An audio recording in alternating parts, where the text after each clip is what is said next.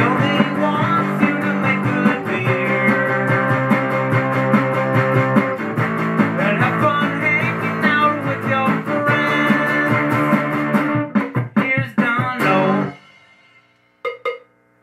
Look at that yeast starter, people. It did that within about 1 to 2 hours of making this starter. It is a Witbier yeast starter because we are making a Witbier, won't you know.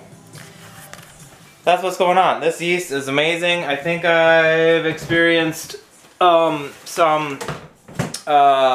big starts like that before. This is what we got, Imperial Whiteout.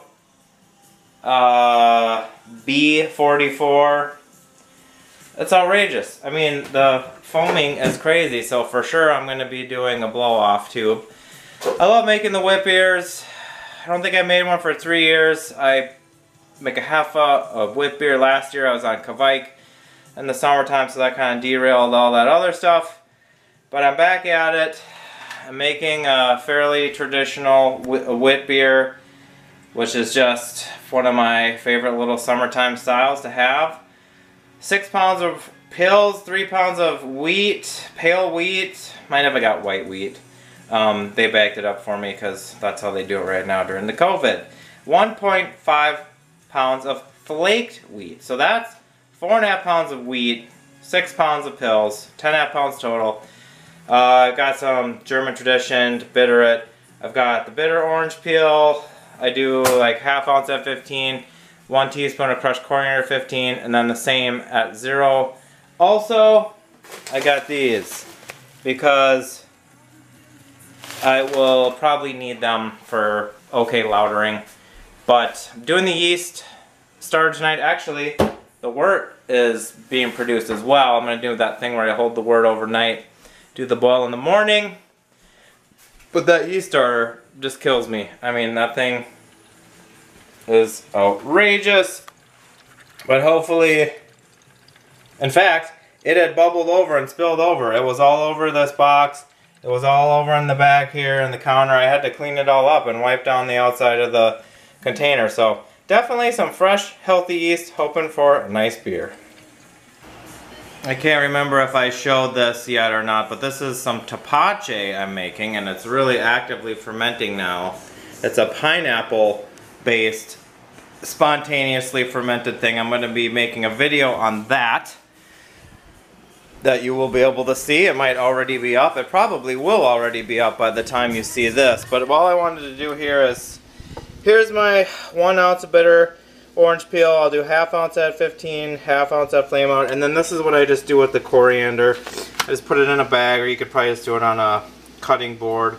And I don't have a rolling pin yet, but I've got this big bottle, and I crush it. So then I just crack it. So then it makes it release the flavors and aromas a little bit, and that's going to be getting added in here soon. The boil is out yonder in the garage, but I'm cooking up some breakfast in here. So this crazy yeast starter, remember, this thing, the krausen got all the way up to the top, foamed out of the container, was a big mess down here, very active. I think I did do a shot of that. Any whoosies, time to pitch the yeast, see if we can make it down these stairs. I got 5 gallons of the wort, as you can see right there. Here is the hydrometer sample, so that has a nice potential Witbier color. I am not getting a reading right now. Let me see if I can take an initial look. I think it's going to be about 1050, but we shall see. Let me see if I can, God, I already put on new foil and cleaned this all off, but as you can see, it foamed up again. I kind of remember that from Witbier yeast, but let me give it a smell of this. Woo! That is nice and yeasty and Witbier smelly. Alright, so here goes. A lot of yeast in here.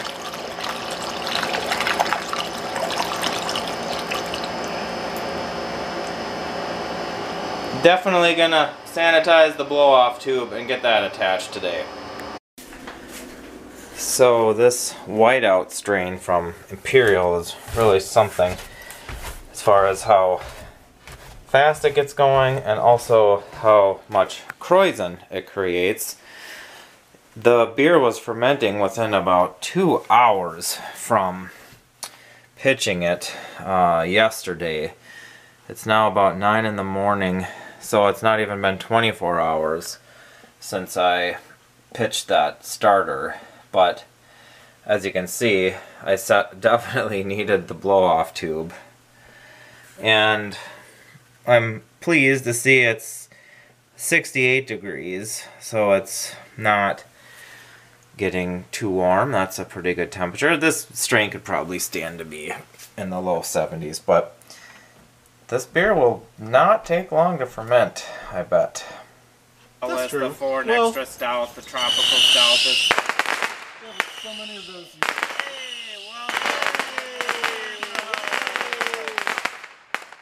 Just for you, Don. 2 days late, but just on time. Alright, so here we are. We got Tony. Thank you for coming. Well, he didn't come. I came. But he was already here. Wow. And a chip. There you go. Up. And here's the Witbier. It's about 3 weeks from brew day. I don't know why I got my shades on. Future's so bright. But it went down to 1.009. And as you saw from the yeast starter itself, I think I maybe did some footage of the crazy blow-off. I did put a blow-off tube on it, and it just, you know, filled that thing This all the yeast way was up. nutso. Mm-hmm. Is there coriander, orange peel, any of that? Yes. Kind of? Okay. Those were those. 15 minutes from the end is half of an ounce of the bitter orange peel, 1 teaspoon of coriander, and then the same thing at flame out. So I just buy the 1 ounce pack of the bitter orange peel at a time and just split that up and do it like that. For my money, this is basically almost exactly what I want to drink when I am thinking that I'm being presented a Witbier. Yeah. No, it's. Yeah, I'd agree with that. This is incredibly true to style, I would say. And it looks like a Witbier right now. It may get clearer, and that's why I like to do these tastings and take a picture before it gets clear. Where we had a fan sent you one, and it tasted like Witbier, but it just had gotten clear. But yeah, it's pillowy. To quote you within that video, this is pillowy yet still effervescent and weedy. It's got a nice, like, fruity, citrusy kind of flavor, I'm sure, from like the bitter orange peel, but also I think wit yeast kind of do that too when they're used in a really pale wort. I think the Witbier yeast does have a nice flavor contribution. I don't know if I'm great at describing it. It's sort of herbal and, I mean, I guess clovey maybe in a way. Yeah. If you don't use it, then you don't get the full flavor. Like you said, pillowy, I think it has a softness to it. It's not hoppy. And even for the additions of the coriander and the orange peel, 1 ounce of bittering hop, it's not sharp. There's no like sharp edges, I don't think. The style alone has these two things in it. Orange peel, coriander. Yeah, those two things. Those are unique enough. The yeast itself, like you say, the wheat. There's 3 pounds of malted wheat and 1.5 pounds of flake wheat. And then I think 6 pounds of pills. Man, yeah. And yeah, 1050 to 1.009. So even for how low it goes, it's not like, it doesn't taste overly dry. I think the yeast has some residual kind of just body or flavor to it. It's a nice light hand on the coriander too. Coriander can get overwhelming quickly. Yeah. Like you say, people may have had a sour wit. I don't know if there's such a thing as a hoppy wit. I feel like maybe that's been something I've had. And, there's Imperial wits.